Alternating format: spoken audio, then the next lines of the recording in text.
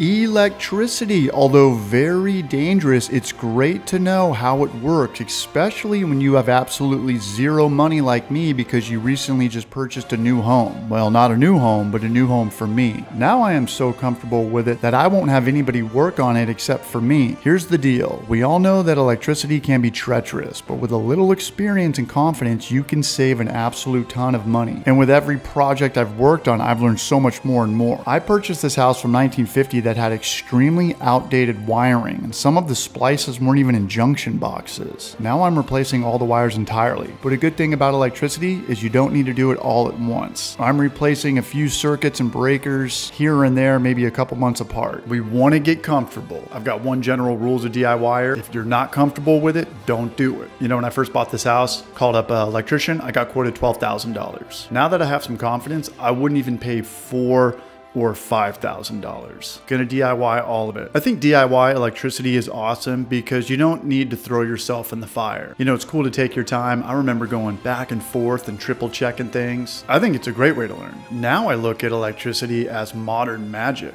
I've got new electrical wiring going through my attic and my crawl space. I'm creating new outlets since my house is from the 50s. There's not that many outlets in each room. Hanging up televisions with no cords, no eyesores. I'm loving this, but it is electricity. So I'm rewiring my house right now, and these are my top tricks and tips that I've learned the hard way so you could save time, money, injury, and possibly even save your life. 10.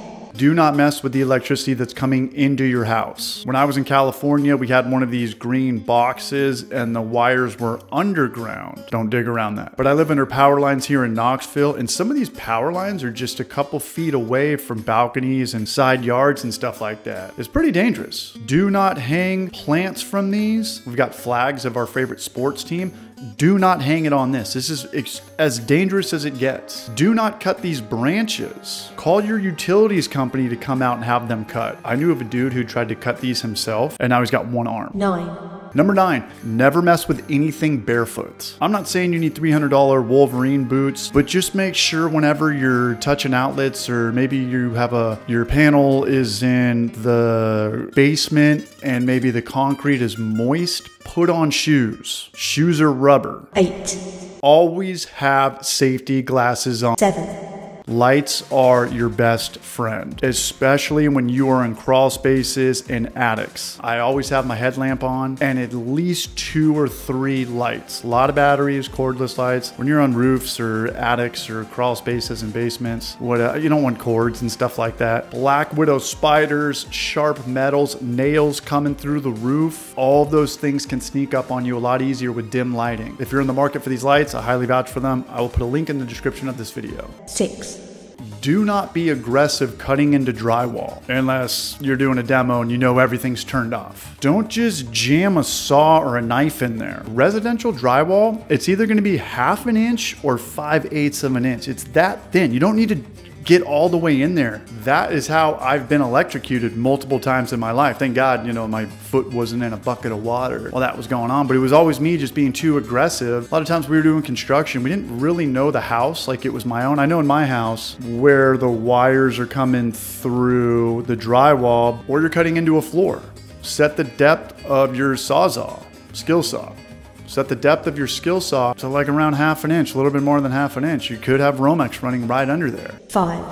Obviously check to see if the breaker is turned off before messing with outlets and such, but sometimes it could be more than one breaker. For instance, in my bathroom, I have a light and a bathroom fart fan that are on 2 separate circuits. So just because my voltage tester works on one live wire doesn't mean it works on everything inside this box. Get your voltage tester moving around in there. You might have 3 different circuits in these. 4. Number 4, very important. You do not need a GFCI on every single outlet. 1 GFCI per circuit. And my situation's a little bit different because when I bought my house, I asked the seller for an entire rewire, which would have been about $10,000 or $12,000. And they countered with new GFCI, AFCI dual breakers. These are the expensive ones that are like $75, but they kept the existing old wire on there without a ground.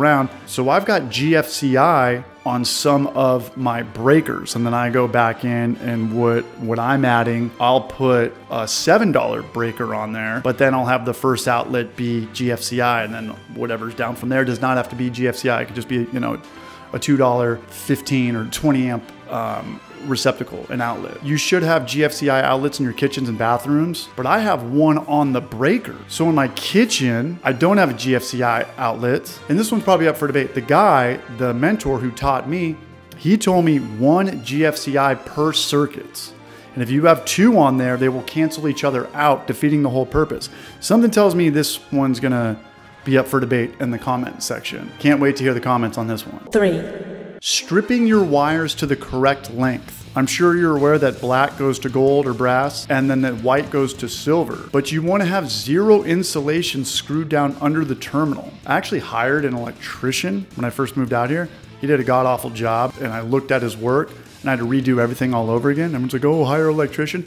Sometimes it doesn't work out. I don't trust anybody at this point. This is why I do this stuff. I've been burned too many times. My truck, my house, me, myself, and Irene at this point. You do not want to have insulation under this screw. This is a big fire hazard. And you also don't want to have too much metal exposed. You don't want that to touch anything else. Make sure your wires are turned clockwise when screwing them down. That will help secure them. I use needle nose pliers too. I'm going to take some heat in the comment section for that too, but live your life and I'll live mine. 2. Number 2, wire nuts are not all the same size, and don't reuse wire nuts. If you're taking something apart and you have to undo the wire nut, throw that away. They're too cheap. Make sure you are using the correct wire size and color. Green for ground, red for live. When you're pigtailing, just give them a good tug on each of them before you put it back in your outlet box. 1. This one scares me the most. This is my biggest fear in the history of mankind. Falling through an attic, which is way more common than people think. The average person thinks you can just walk around up there like it's floor. It is not. It is drywall. Fortunately, I've never experienced this, but I've heard some really, really bad stories. Just think of your body parts from your lower half that could cut, rip, butterfly. I've heard really bad stories that I'm not gonna go into detail because they're just too graphic, but take my word for it. When I moved into this house, the first thing I did is I went up to my attic. It was already sketchy as hell. It just had some wood up here, but it wasn't screwed down. And fortunately, I was able to get everything out of here, get it out of here myself without having to pay anybody. That took me a day. And then I went back and I boarded everything up with 1x6, which I kind of regret. I should have done all of it plywood. Plywood's significantly cheaper, 1/2-inch plywood. And now I can move around a lot more leisurely. You know, it's obviously great for storage, but now I can get to this fan and these lights and the corners of my house for future projects. And you don't need to fall through an attic. I've been in attics before and I've just kind of like leaned back for a tool and my hand didn't hit wood and it was on insulation. You're just like, whoa. Thank you. You know, that's my one. You know, it could happen really fast and really easy without actually just, you know, falling through it like a cartoon. And then you've got a whole other project on there. Clear that thing out first. Accessibility, just getting to the outlets, is half the job. Guys, I am just a DIYer. If you are not comfortable with anything, then stay away from it until you have some confidence or you want to hire somebody that gives you peace of mind. If you would like to watch a video of me running new Romex through my attic and my crawl space, I will leave a link to that video in the comment section below. I'll pin it to the top. And if you made it to the end of this video, you are appreciated. Thank you.